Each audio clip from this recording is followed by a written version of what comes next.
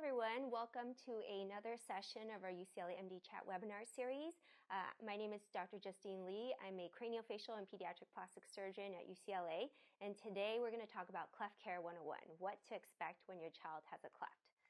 Feel free to ask us questions on Twitter using hashtag UCLAMDChat. So the goals of this talk are to define the common cleft lip and palate anomalies, to kind of give you a treatment algorithm from birth to maturity. Because a lot of times I'm talking to parents on day of life one, and that's a little bit of a shocking conversation to have. And so this is kind of like a talk that hopefully will give parents and kids a reference as to what to expect throughout life. And I'll mention three functional issues too: feeding, hearing, and speech. So as we know, clefts come in all shapes and forms and sizes. But today we're going to talk about just the common cleft lip and palate. So what do you do if you're a parent and you've just been told your child has a cleft? Well, first of all, take a deep breath and relax. Clefts are common. They affect roughly 1 in 700 kids. They may or may not be associated with other congenital anomalies. Frequently, they're not.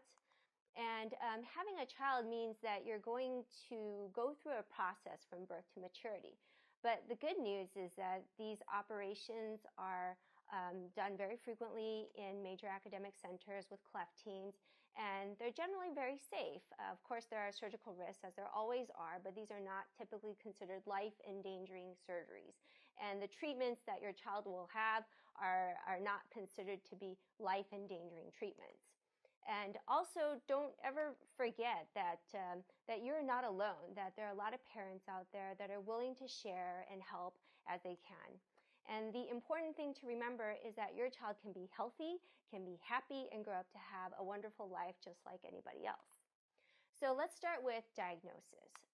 As with any condition, the first step is to get an actual accurate diagnosis. So these days, three-dimensional ultrasound imaging can now detect many of these clefts prenatally. Sometimes they will miss the cleft, so it's not uncommon to kind of have a little bit of a surprise postnatally too. But once diagnosed, meet with the American Board of Plastic Surgery certified pediatric plastic and craniofacial fellowship trained surgeon immediately. And if you don't know who's board certified, check the American Society of Plastic Surgeons website, www.plasticsurgery.org, find a surgeon. And then start thinking about finding a multidisciplinary craniofacial team where your child can have team care throughout life. Now, if you're not sure if you have a team near you, you can talk to your plastic surgeon, and usually they can kind of give you an idea of what are the resources around you. And the reason why we recommend a multidisciplinary craniofacial team is it really kind of is a one-stop shop with all of these specialties that will look at your child every year and pretty much give you a recommendation from everybody on what your child needs for the year, and be able to follow your child all the way to the age of 21. And we have some patients who come back after the age of 21 too, just to visit or for questions. So let's talk about the different types of clefts. So just to define everything, this is an isolated cleft palate, and what you see here is the uvula. This is the other side of the uvula. You're looking in the mouth right now. This is the top of the upper jaw. So this is the alveolus. That's where the teeth would come out, but this is a baby. And then what you see here is, of course, the cleft palate, and you're looking straight into the nose. So this is a nasal mucosa there. And underneath all of this, what is actually functionally wrong with this picture is that there are these muscles here called the levator veli palatini muscles, and they're oriented in the wrong direction. So in a normal cleft, they should be oriented transversely. In a cleft palate, they're oriented in this sort of like, vertical direction here.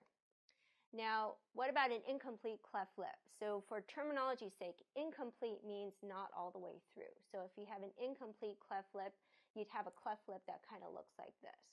Similar to the situation of a cleft palate, the problem is these muscles here, the orbicularis oris muscles, are split where they should actually form a continuous ring around the mouth. And as you see, as they get a little bit more severe, you start to see some of this cartilage slumping here, and that's because the cleft goes right through that cartilage too. Now we get to the situation of a complete cleft lip and palate, and like I said, incomplete, not all the way through, complete, all the way through. So you see a cleft palate here that's complete, and again, it's a bit more severe than the one you saw before, so you see more cartilage slumping. And this is a situation when you see a unilateral or one-sided complete cleft lip and palate. And this is a bilateral situation where you see both sides cleft lip and palate. Same thing with the muscles are split, the cartilages are slumped, you see the cleft palate. And then here is that prolabium or premaxilla segment. Okay, so the first functional problem to talk about is feeding. So a lot of parents ask me, what do I do about feeding?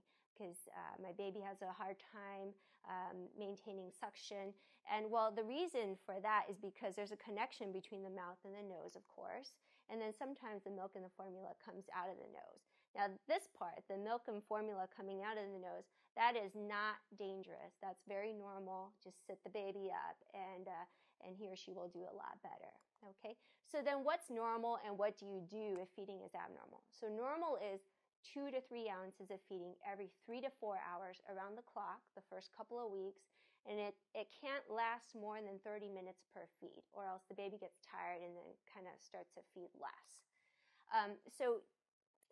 For kids with clefts, it's very common to do adapters. Adapters like the Hayraman or Medela feeder, the Enfamil nurser, or another patient of mine recently told me about Dr. Brown's feeder, which she really likes. I don't have a preference for any of these. They're all online, and you can kind of take a look at them. What I really like is actually syringe feeding, because this is what I typically advise parents after we do the lip repair as well as the palate repair. So syringe feeding, similar to the same idea, similar to the idea of the adapters. You're doing a little work for the baby, so instead of having the baby create suction, you're just squirting a little bit of milk or formula into their mouth, comes right up to the lips. And babies tend to like it because it's an easy way to feed.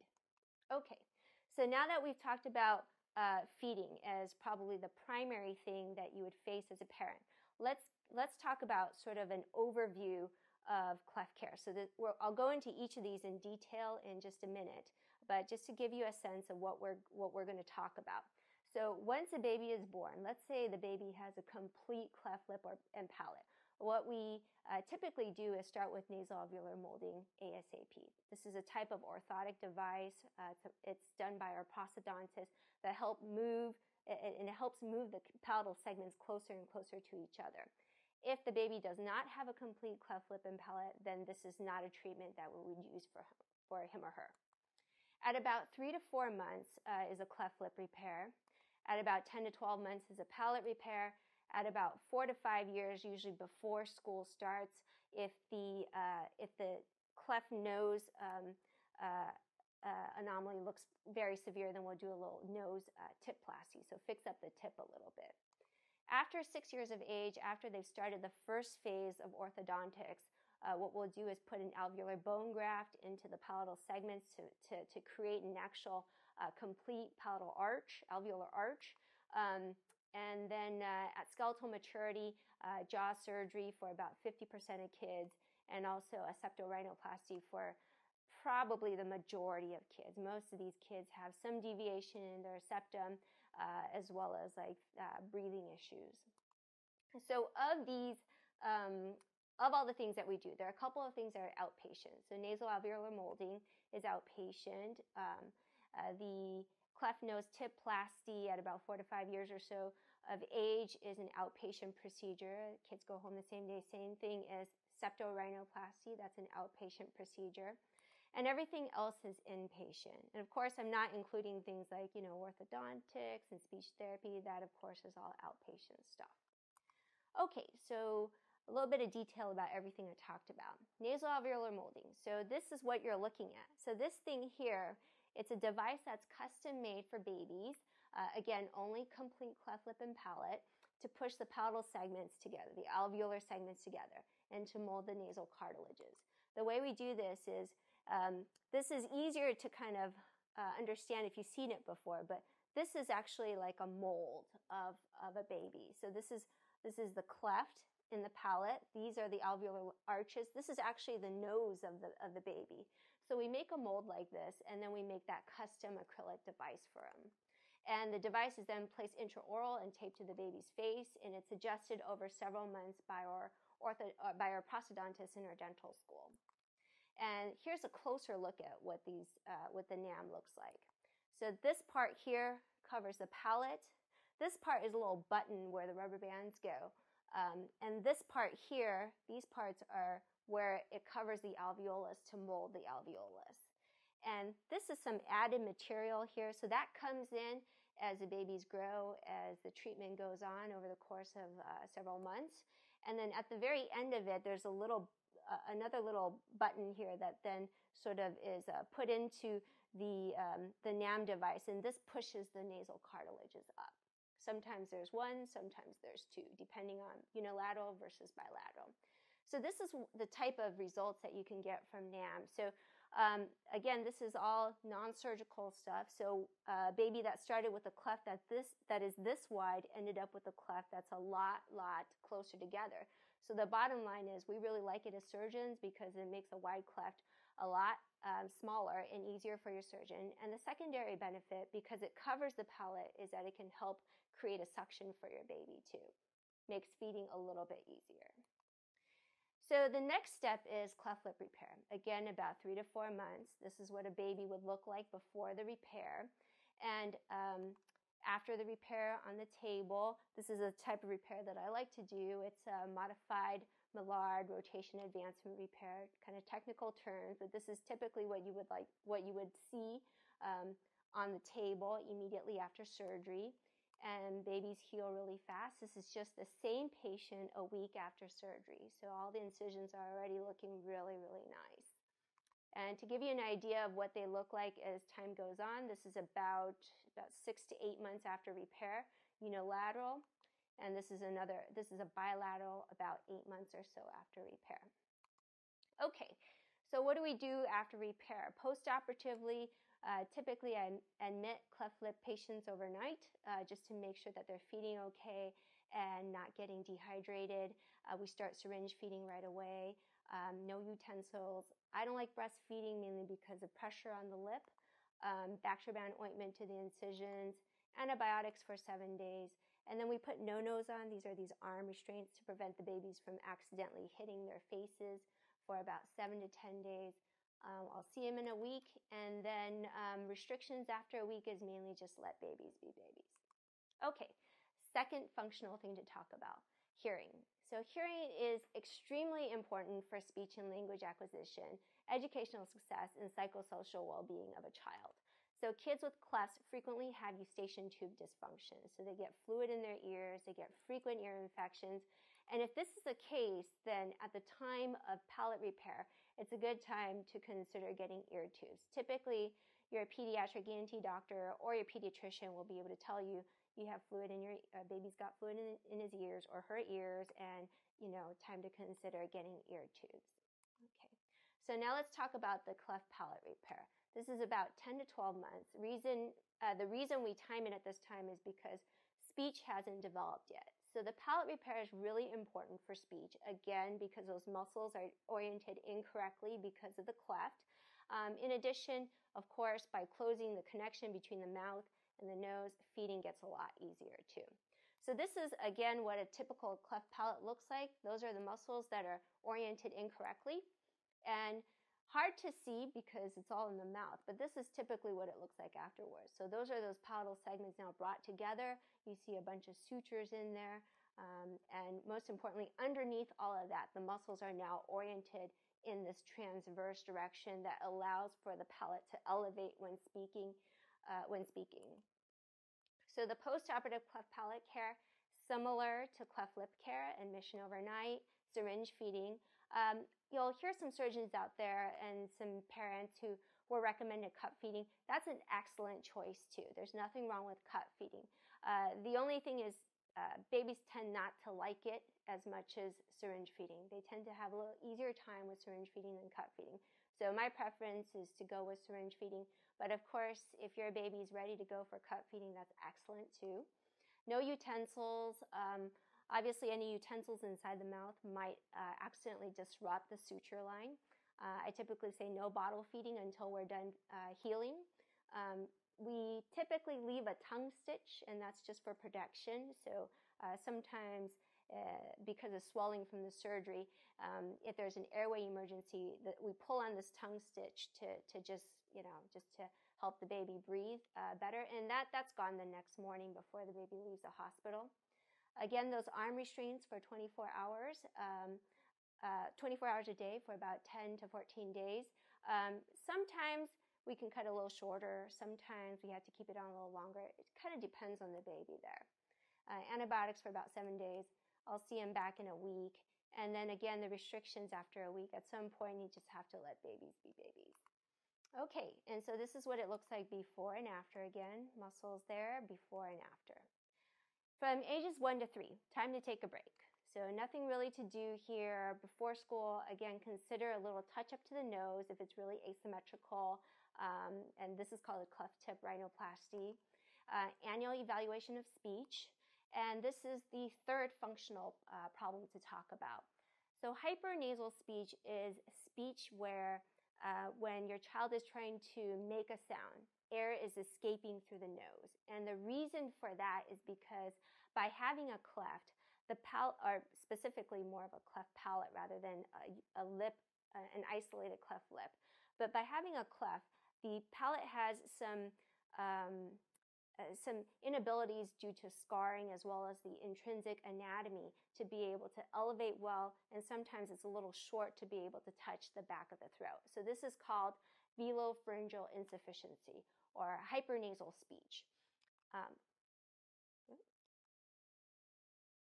One second. What did we do there? Here we go. All right. And what you're looking at here, this gray area, is the space behind the palate. So let's say you're looking with the baby's head this way and the chin is this way. You're looking right at the upper teeth right now. This is the back of the pharynx. You see a little opening here. That's all in gray. And when it contracts, it should come down to almost nothing, if completely nothing. So it should touch the back of the throat. So when that doesn't happen, then the problem with hypernasal speech is that it's difficult for your child to speak up sometimes. Sometimes it's difficult for people to understand them. So the first way to diagnosis is listen to the child. Have a speech therapist take a listen. Usually this can happen at your annual multidisciplinary craniofacial clinic appointment or even at school. And then the next step is to take a look at it with nasoendoscopy.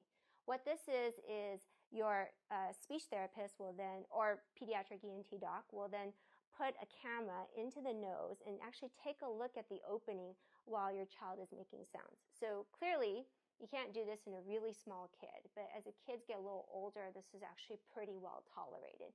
And that gives you a really good idea of what the palate is doing when your child is trying to speak. And the first line therapy is treat with speech therapy. But if there's a substantial gap and the speech therapy isn't really getting anywhere, then we're really looking down the lines of having surgery. And this can happen up to 40% of kids with clefts. So this is the type of surgery we do at UCLA. So again, this type of algorithm, there's going to be some differences between different centers. This is our typical algorithm. We do something called a sphincter pharyngoplasty, where again, you're looking into the mouth. Here's the upper jaw. This is the back of the throat. And what we're doing is we're making cuts in these in the back of the throat.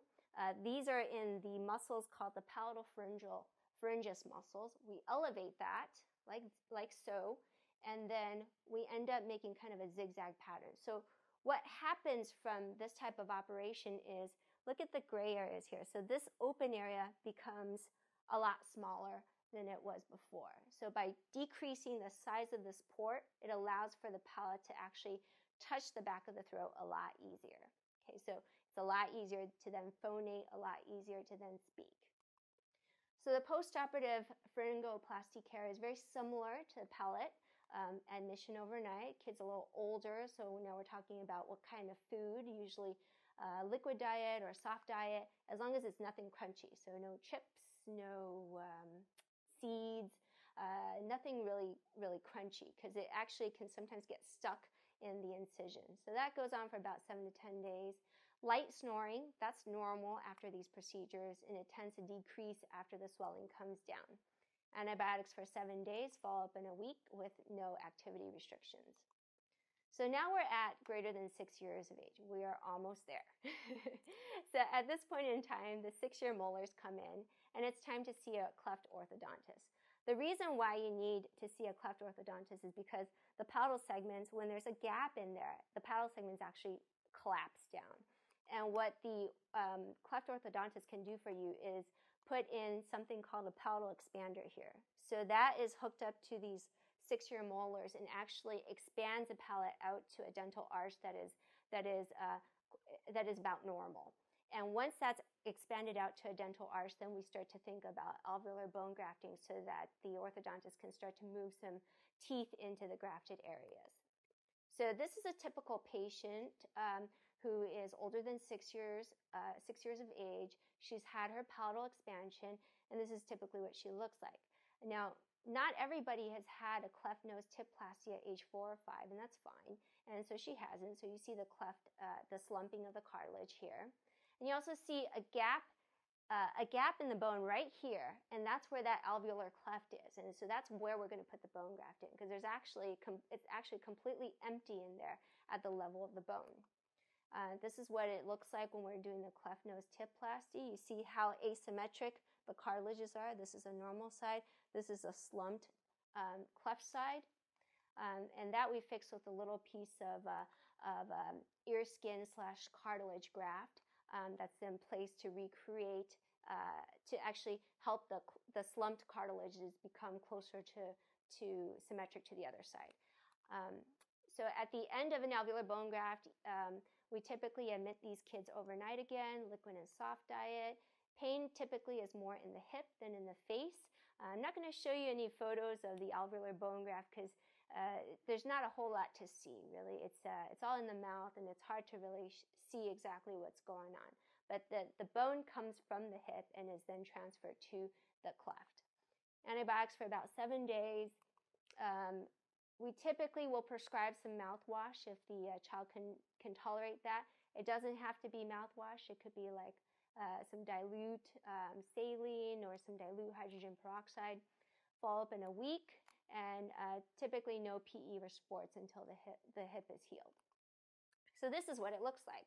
So this is just looking at the nose part. So this is when we, at the end of the operation, maybe about a couple weeks out of the operation, what the nose looks like after getting a cleft nose tip-plasty. So the cartilage slumping is better. Now this is the alveolar bone graft. Remember you saw that little dip here? And so that's that dip gone, filled up with bone. All right. Now we're pretty much at the end of cleft care. So we're finally at skeletal maturity. So what are we worried about in skeletal maturity? Well, a lot of these kids have something called maxillary hypoplasia. So this happens in about 50% of kids even. And the reason for this is because there is an intrinsic deficiency in the growth of the upper jaw, just because the kid's got a cleft. Now, there are also extrinsic reasons for maxillary hypoplasia. There's a lot of surgery that's been done. There's a lot of scarring that's been done. And all of these things contribute to diminishing the growth of the upper jaw. So what happens when you have this type of maxillary hypoplasia is that your teeth actually don't meet, and so you get a very severe underbite, and this is not good for bite mechanics, and also it changes the facial profile too. And the last thing that kids tend to have is a septal rhinoplasty, because again, as I mentioned, most of these kids have septal deviations or bone spurs, breathing issues like that. Okay, so as I mentioned, maxillary hypoplasia, 50% of kids, intrinsic and extrinsic issues. So the goal is to get to a normal occlusion and restore facial harmony. Okay, so this is a girl before her jaw surgery. Doesn't look too bad, really, but you can see sort of the difference between before jaw surgery and after jaw surgery. A lot more projection in her cheek here. and there's more projection in her nose here too. So that's actually kind of nice for facial harmony, kind of evens things out for her. Most importantly, this is what her teeth look like. So they didn't even meet to begin with.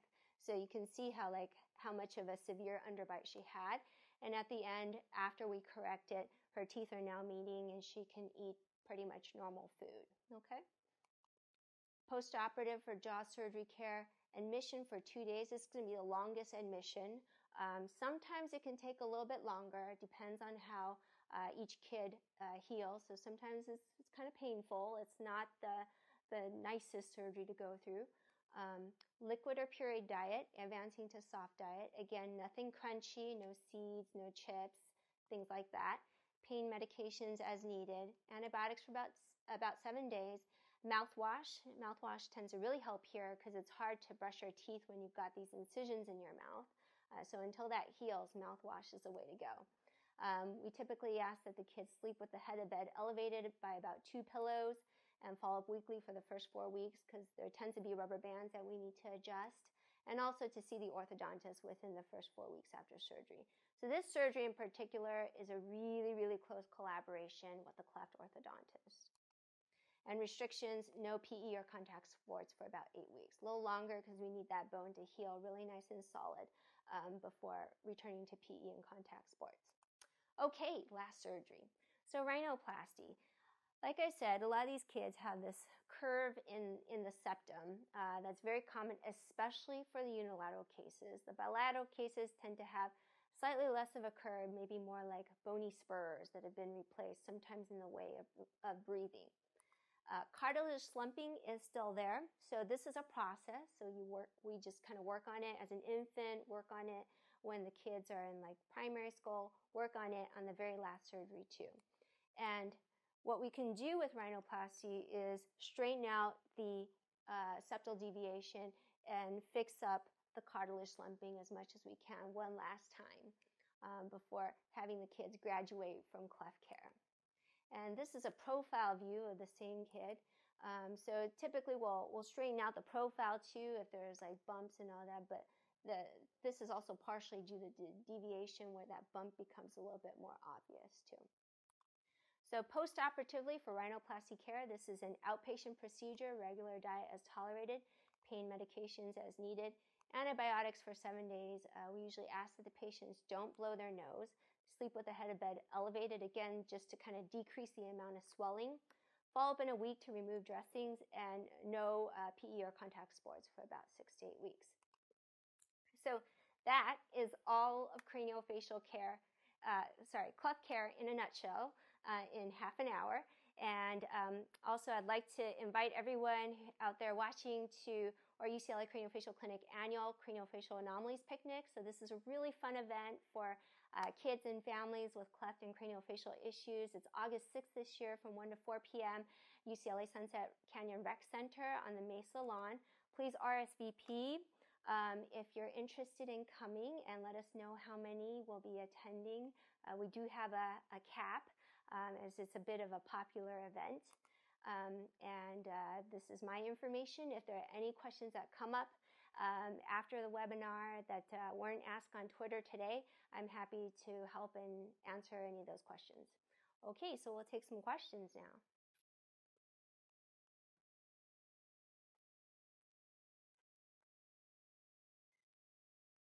Okay, so starting with how common is cleft? So the typical common cleft lip and palate, like the rough number that is good to remember, is 1 in 700. There are some variations, meaning that in Asian populations a little higher, in non-Asian populations or non-Latino populations maybe a little bit lower. The causes of cleft, and is it preventable? Well, the problem with talking about the causes of cleft is that it's multifactorial. So there's so many causes of clefts that there really aren't very preventable at this point in time. Know that they're not all genetic. Some of it is like environmental, but there's so many causes. I think if you're thinking about is there anything you can do to not go down this road of having to go through cleft care, then just excellent prenatal care. I think that's like the number one first thing to do, and then let everything else just happen. How common is cleft surgery in children? Any side effects you should prepare for? Cleft surgery in children is very common. For major academic centers, especially in the U.S. So it's very common. We do it all the time. Side effects to prepare for. The functional issues like speech problems, hypernasal speech, that's probably the major side effect to prepare from. Most of these kids, again, they're not undergoing life-threatening surgeries most of the time. Yes, it's surgery, there are risks, there are complications that can happen, but generally these are sort of like either outpatient or overnight stays. Anything else? Okay, great. Wonderful to have everyone listen in today again on Cleft Care 101, another installment of our UCLA MD Chat webinar series, and I hope to see you all soon.